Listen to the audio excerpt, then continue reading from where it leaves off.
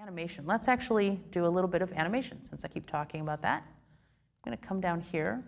Any questions on transitions before we start? It sounded like we were probably pretty good. I think we're probably good. Yeah. All right. So we're going to come in here. I'm going to delete this, and we'll go ahead and delete this as well.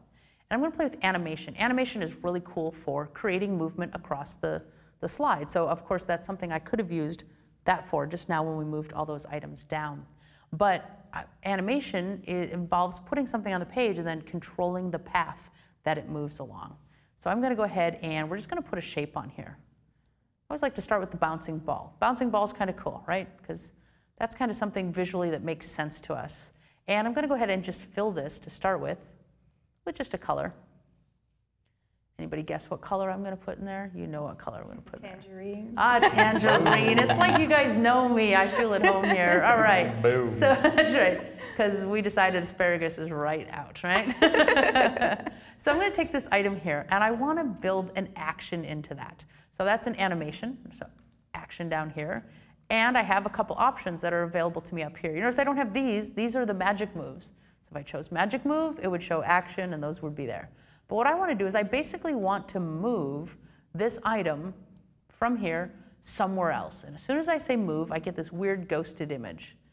All right, so I can grab the ghosted image. That's where it's going to end up. I can move that wherever it is I want that to end up. All right, so I'm going to go ahead and do that. And again, I could have done the photo safari that we just did a minute ago with an animation, because I can say, I would like it to then come here, and then I can hit plus. And when I do that, it throws out another move. So I can do this. So we can do this bouncing ball stuff. We could do this all day, right? Just sit there and put that here. So now I can see what it's going to look like. So let's hit play and see what happens. Click, click, and click to get that animation to happen.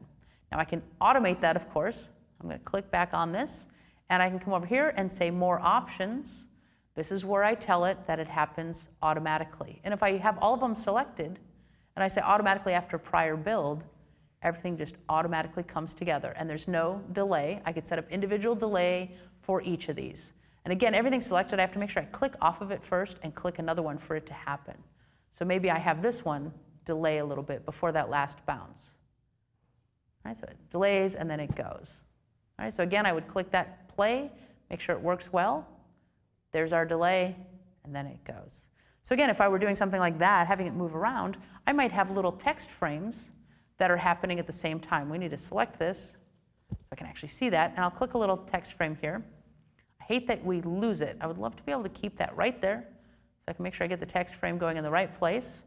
You know, we might put step 1, step 2, step 3. So I'm going to copy that and paste that. Let's put step 3 up here. Let's close our drawer and get out of the way here.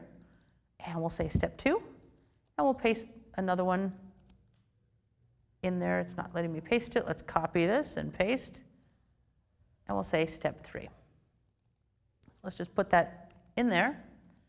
Make sure I don't have tons of copies of those. There we go. So now what I might do is just hit play to make sure I'm hitting about where it needs to be. That's pretty good, pretty close. We'll call that good, right?